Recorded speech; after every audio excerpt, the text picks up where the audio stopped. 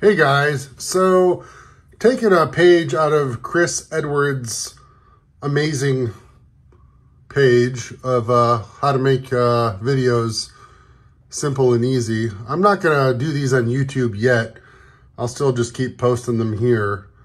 But he mentioned that maybe I should, for those of you that are getting into the whole nostalgia Amiga thing, or maybe even those of you that have had Amigas way back when, you don't know how to use the 3D software, Lightwave. I always, you know, if you're in this Facebook group, you've probably seen me post videos and talk about Lightwave. What the heck is this guy talking about Lightwave? Well, it's this 3D software.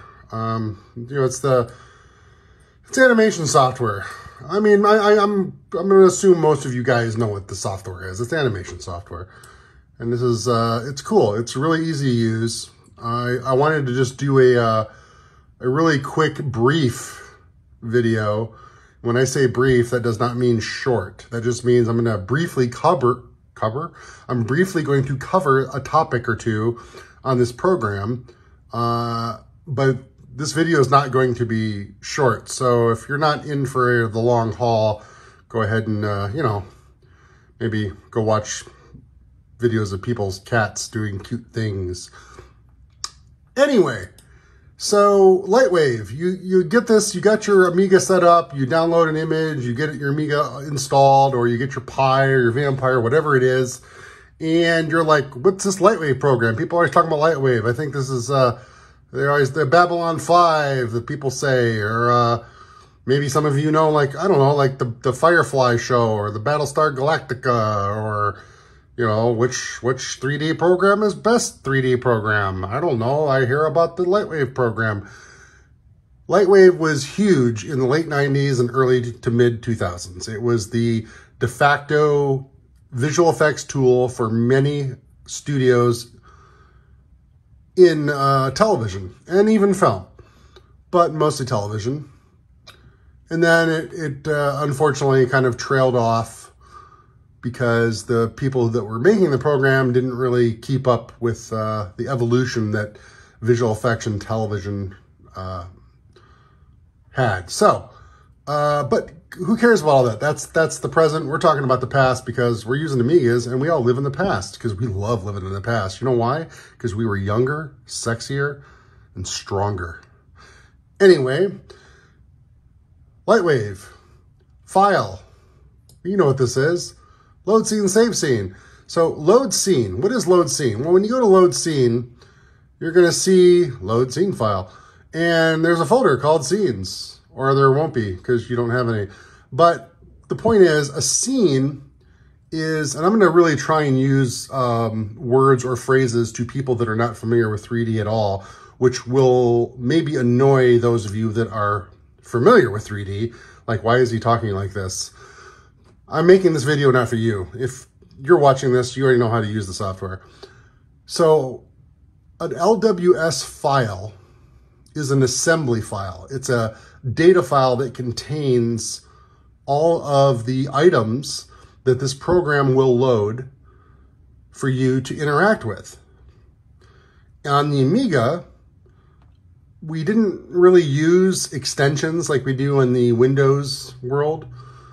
But even in the Amiga, fairly early on, the extensions were adopted just to distinguish the difference between what a file was. So you will see these LWS sometimes on really old Lightwave files that you load up. You might see a .scn file. That's a scene file. See, load scene. See here? Yeah, load scene. So that's why you'll see that. So if you see .scn, that's a scene file. On the flip side, load object. So we'll go load object. Let's pick something randomly here. So there's objects, see down here, objects, B5. So here's a good example. Here we go to gate. You're gonna see jump gate .lwo. Well, that's Lightwave object. Now, again, because, you know, back in the Amiga days before people are using extensions, you might find files that don't have .lwo. Or you might find files that use something different, like earlier with scene file, I said .scn. Earlier, you might find a file that just says OB or something else that's actually .object. Yeah, but generally, LWO will be the file that you come across the most. So that's what that is. And then when you load that scene file, this descriptor that loads all the items in for you to play with, you can click on the scene button here. This tells you, this is the first frame, this is the last frame, here's the frames per second. All this does here, this gives you an overview of what's in the file. So you can go through, this is like a database. Think of it, this is like a Excel in a way. You can scroll through here and you can see everything that's in here. Okay, all the items that are in here. And it's telling you that this is 120 frames long. It's 120 frames long at 30 frames a second. So you can do some quick math on that, and that will tell you how long this animation will actually play when it's done. So there you go, 120 frames, 30 frames a second. Normally we would do 24 frames a second, but this is an old file and it's at 30 because back in the old days, we did that a lot. We did lots of weird things back in the old days. So as you can see, this is the Solar Sailor animation that I posted earlier. You can see you're getting a preview of the item. We are currently looking through the camera. That's why the camera here is highlighted in yellow. And we are currently editing the view, not the camera, not the object, not the lights, not the bones. So if I was to click over here and left click and move my mouse around, nothing happens. Like, what's going on? Well, that's because we're not currently editing anything except the view. So what we need to do is click on camera and look, see how it says move here? We're gonna click this to rotate. And when we come over here, we're gonna left click again and watch what happens. We can move the camera around. And what I'm doing right now by left clicking the mouse and moving it left and right and up and down like I'm doing right now, this is why this program, Lightwave, is still used to this day. I'm gonna right click now. Look, it banks.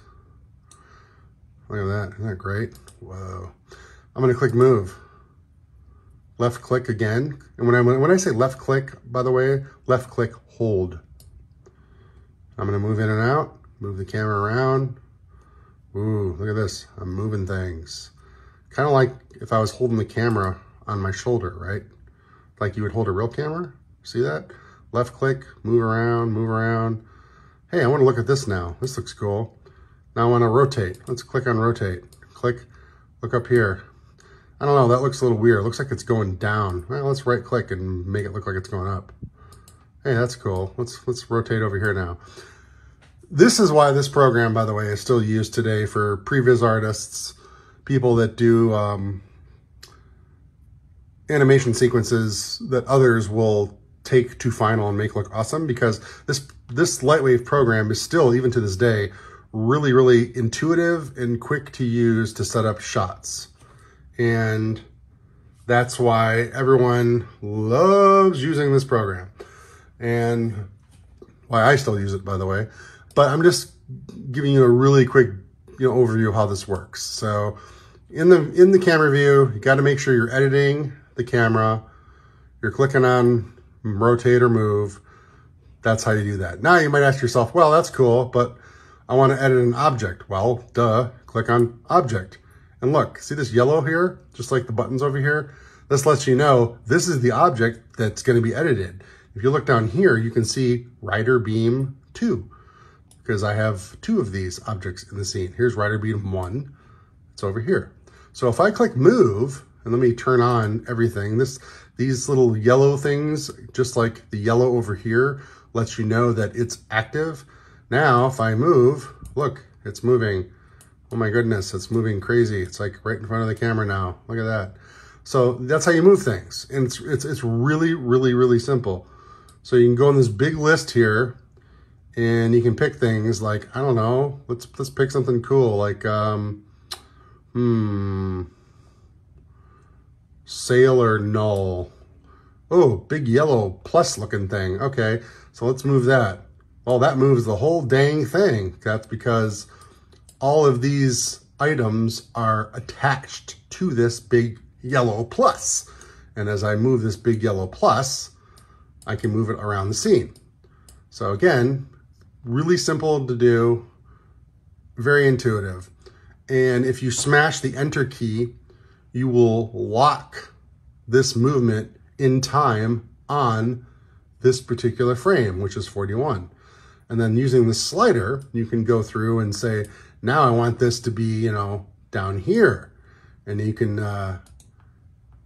hit enter like this. See, selected, this is what's selected. Or you can say everything right here, all. Or you can get even fancier, the selected thing and anything that's connected to it, you can lock it at that frame using this. And that's how you have animation. Yay! So that's a real simple version of how you use this little weird interface over here. Surfaces, I'm not going to get into this right now, but yes, all of those objects, those items I was selecting here in the viewport, those have their own items attached to them called surfaces or materials. These are the things that make them show up when you press the render button. So, you know, this is what makes like the Tron wall, the sailor, you know, this is what makes them show up when you render. And, you know, the names of these things are pretty straightforward. Again, this program is really intuitive. It's not that hard to figure out, but that's the surface editor. Image editor is obviously images that you load to use in the shot. Lights, this is where you adjust your lighting and all your various light types. Camera is the resolution that you're going to render at. This is the adaptive sampling on the Lightwave version of the Lightwave version. The adaptive sampling on the Amiga version of Lightwave is inverse of what it is today in the PC world.